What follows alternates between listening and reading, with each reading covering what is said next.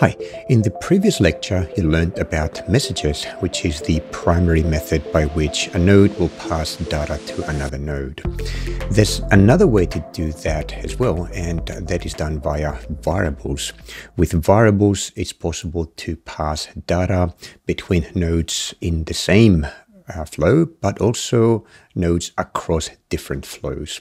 So I'm going to give you a few examples, a few demonstrations that use messages, that use variables to do that. I want to point out that there is a very good page, a documentation page in the Node-RED website, which is this one here, and I encourage you, of course, to have a look at this. It will give you a lot of details. In this lecture, I'm going to focus on examples. So, a central concept in Node-RED is the context, which has got the same meaning as a context in programming, in any programming language. So when it comes to variables in Node-RED, the context can be the node or a flow or global. So node, of course, means that you can create variables that are only accessible inside the node. In particular, that is true for function nodes, where you write small JavaScripts. Flow means the context within a flow, okay, within a tab. All of the nodes inside a tab, which is a flow, can access variables that have been created within this flow. And then for the global variables, we are talking about variables that can be accessed and can be shared across multiple flows. To demonstrate the different kinds of variables, especially flow and global variables, I'm going to use my DHT22 example flow as the starting point. So this is the flow that you are already familiar with from the previous lecture. What I'll do is I'm going to disable those debug messages, and I've just actually added another debug node here so that I can print out the temperature and humidity to the debug window. So if I trigger it, actually I should deploy first. So I'll trigger this flow and this is what you get. Now the idea here is that instead of printing out the temperature and humidity by connecting the debug nodes directly to the DHT22 node, what I'll do is I'm going to store these two values in flow and in global variables, and then access them by triggering a different part of the flow or by getting them in a totally different flow and presenting them into the debug window again. So I'm going to start with local flow variables. There's a couple of different ways to work with variables, whether they are global or flow, and that is by creating them and accessing them programmatically inside a function node or by using one of the compatible nodes. So first I'm going to work with a compatible node, and then I'm also going to show you the second way of doing that through functions, which is obviously a lot more flexible. So before we can read a flow variable, we need to create it. And to do that, we'll use the change node. We'll grab a change node and place it up here, and then connect my DHT22 node to the change node. Inside the change node, I'm going to create two rules.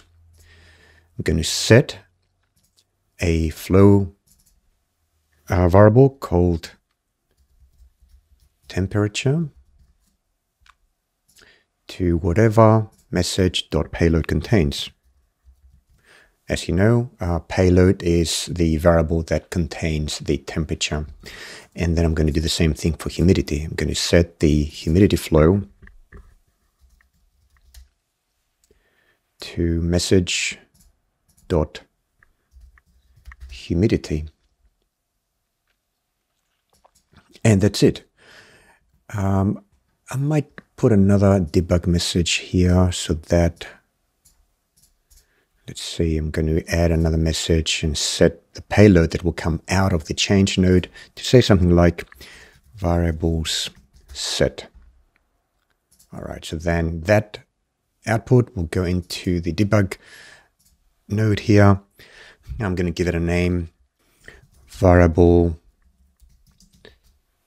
set confirmation. All right. So what I've got now is a DHT22 will take a measurement. It will pass the data onto the change rule. The change rule is going to set the flow.temperature and flow.humidity variables. And then it's also going to set the message.payload variable to this string so that in the next node, the debug node, I'm just going to print out that message that the variables have been set as a confirmation. So let's see how that works so far. I'm going to deploy and then trigger this flow, and you can see that variables are set. So now we want to be able to read them, right? So let's go ahead and do the reading of those flow variables. To do that, I'm going to use an inject node. And in that inject node, I am going to read a flow variable. First, the temperature. I'll give it a name. Read flow temperature variable. Read flow temperature variable. I don't need the second topic. Done. And then print it out to the debug window. I just say show temperature, actually flow temperature value, like that. And I'll do the same thing for humidity. So I'll just copy and paste the original node and change this to humidity.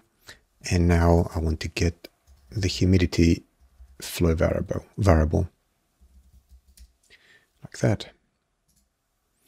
I can actually connect this node to the same debug node if I want, and I can just say show flow values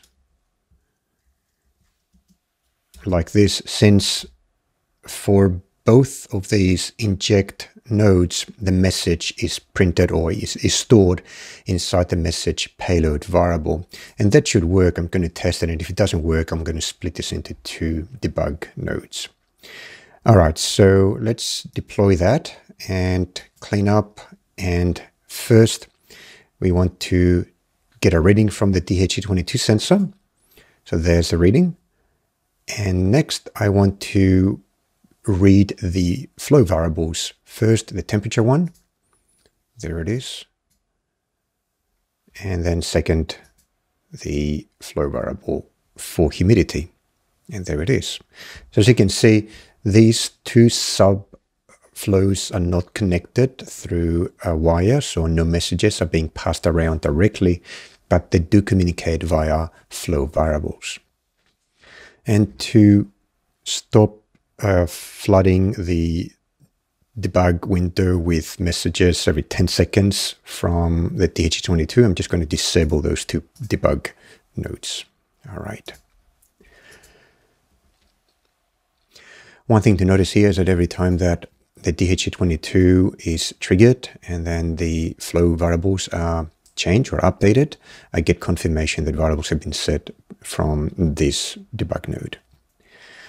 Now let's do the same thing, but pass those variables over to a second flow in a different tab. So to do that, we need to use global variables. So let's go ahead and do that. First, I'm going to go back into my change node and add another two sets. So the first one is going to go to a global temperature variable. So it's going to set the global temperature variable. And of course, we want to grab the value from message payload for this. And the second one, you can probably guess it, we'll do the same thing, but for global. So I'm just going to copy humidity, and then the value for the global.humidity variable will come from MSG humidity. So the message object.humidity. And done. Then I'm going to copy these three nodes. So Command C to copy. I'm going to paste them in my new flow in the variables flow, and I'm just going to change flow to global, and again flow to global for the payload. And that should be enough. I'm just going to change this to show global values, and deploy. All right. So let's trigger the DHT22 sensor. We've got variables set, and then go into the variables and context example flow and take a reading.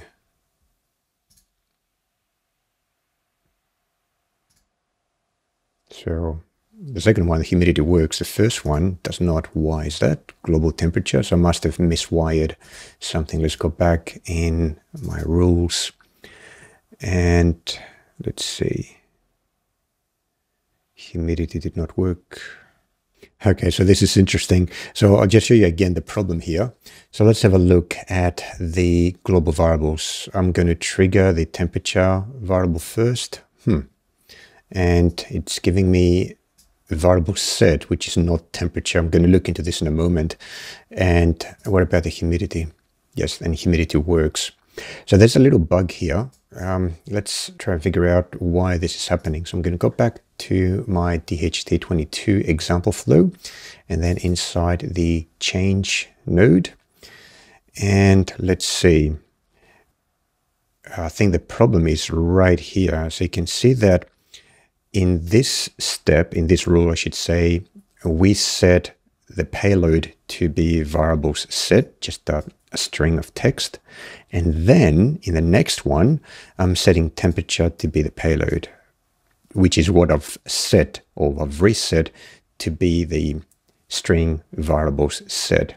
So this is where the bug is. To fix it, I need to move the payload set to the bottom of the list of rules so that the global temperature variable is set to message payload before message payload is changed.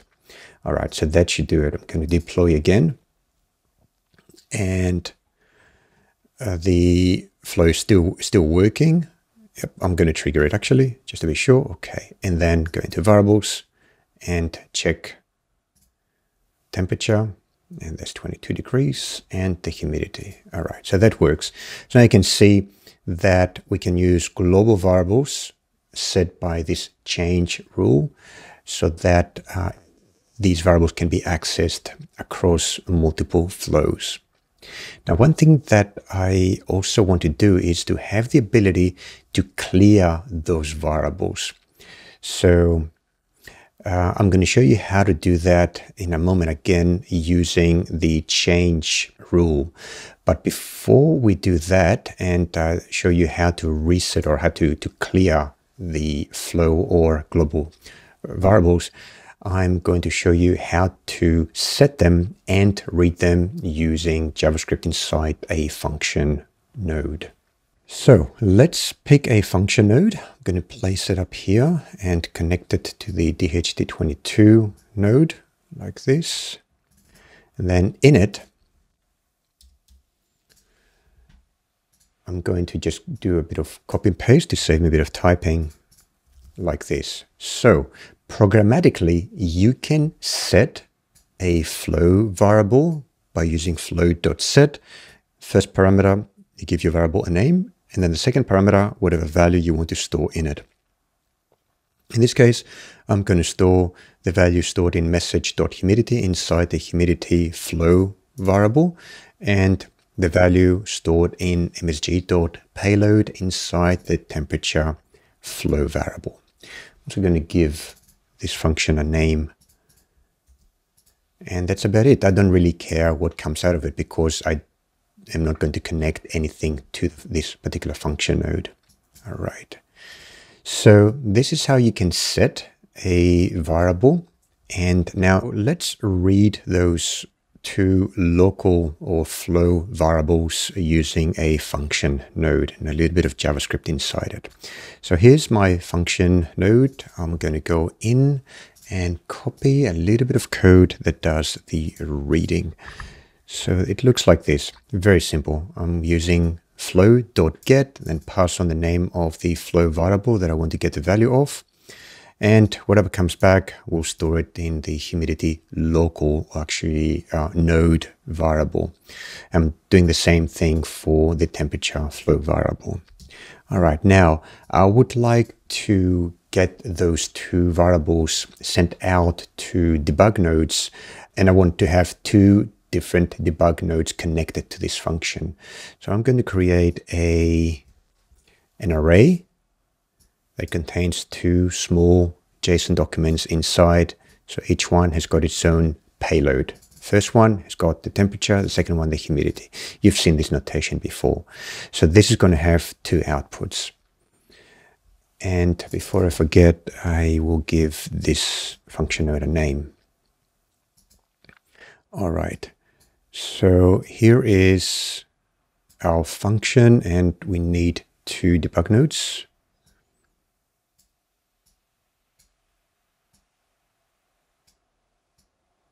Of course, I could simply connect those two outputs to this debug node, but I just keep things tidy and separate for now. All right, so the first one is going to be the temperature. Let's call it flow temperature. And the second one is going to be the flow humidity. And last, I need some way to trigger this function. So again, I'll use an inject node.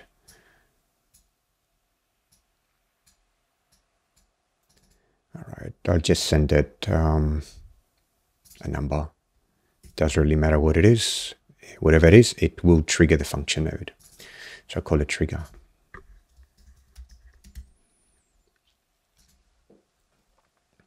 All right, so deploy, clean up, and first trigger the DHE22 sensor, variables are set, and then let's trigger the function to read them out. There you are. Okay. Now the last thing to do is to expand our function here so that it also sets global variables so that we can read them from a separate flow. You can probably figure out how to do that. It's very easy. So first, I'm just going to duplicate these two lines. And instead of flow, we'll say global.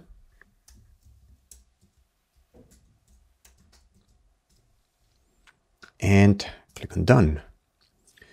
Then I'm going to copy this set of nodes and paste it in my separate flow. Like that. And all I've got to do to make this work is to change flow to global. And that should work. So let's give this a go. Deploy and clean. The variables are already in memory, so I'm going to click on trigger. These are the flow. See, these are the global variables now coming through the debug window. Awesome. So now you know how to use both global and flow variables. One thing I should mention is that these variables and the values are stored in memory. When you deploy the flow, or even if you go through full deployment or even a restarting of the flows, those variables still remain in memory, and they will only change if you do so via the function or change node.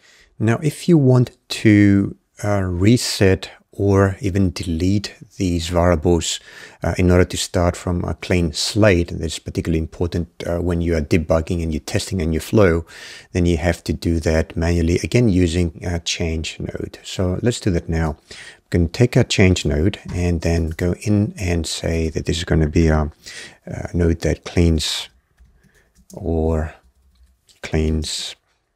variables.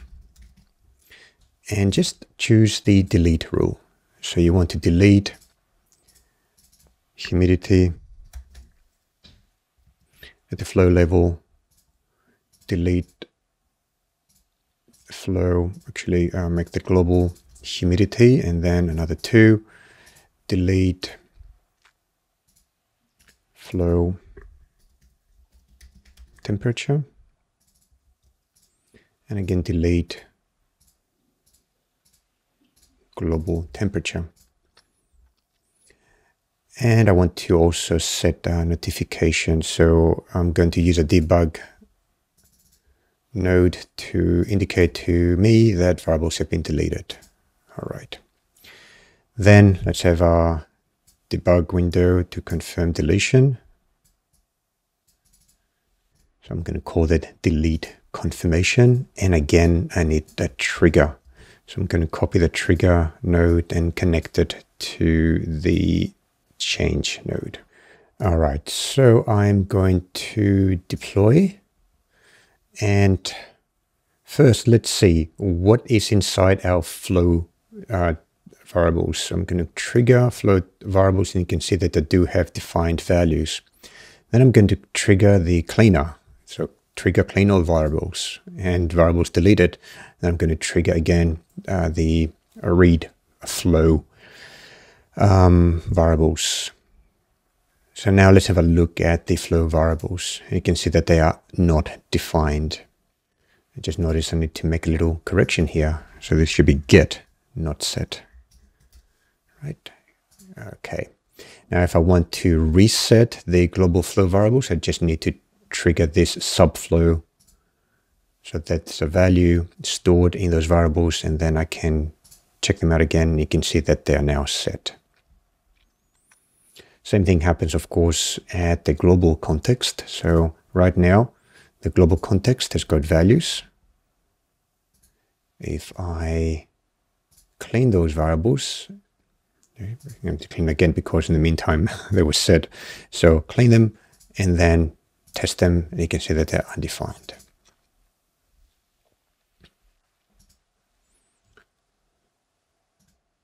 Okay, so with this, you now know everything you need to know to be able to work with flow and global variables in the context of this project. So in the remaining lectures in this section, I'm going to demonstrate the use of several other nodes from the left toolbar that we'll be using in this project.